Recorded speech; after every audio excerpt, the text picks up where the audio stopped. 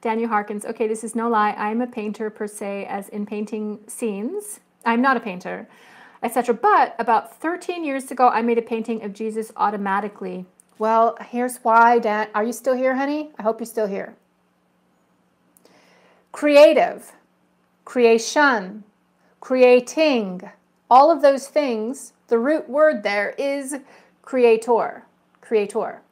When we are in the act of creating, whether that's something nobody's ever going to see, we're never going to sell it, but we're creating something, we're painting something, we are actually commingling our energy with source energy, which is creator energy. Creator creates. And so when we create, we are with the creator, our own creator, and also capital C, creator. And so it's very common when you are creating and really in the zone of that creation for you to channel through whatever it is that you're creating. Channel a beautiful new recipe. That's a type of alignment that happens. Channel a beautiful painting. Channel a message from your spirit guides or from source. Channel a book. Channel some music. All of that happens when you are creating. So even if you aren't a painter per se, it is a conduit for you, you see, for spirit to get messages to you and for spirit to talk to you and for you to commingle. Remember,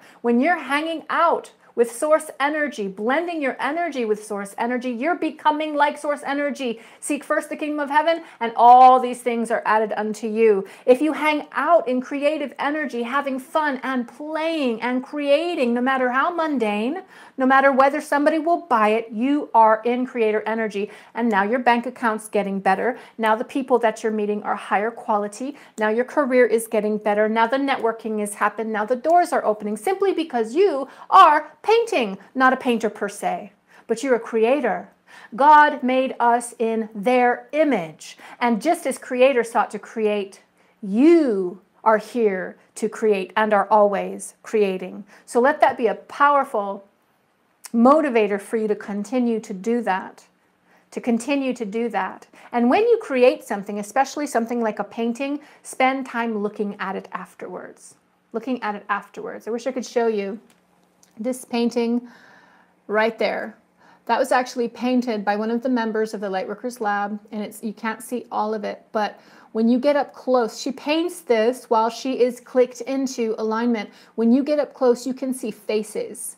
You can see things begin to emerge. It's a type of scrying, if you will, which is a type of divination where you look into surfaces, or you look into a crystal, or you look into art and you receive spirit messages. So if spirit's coming through via painting, make sure you take the time afterwards to look into it and see if there's anything else there for you.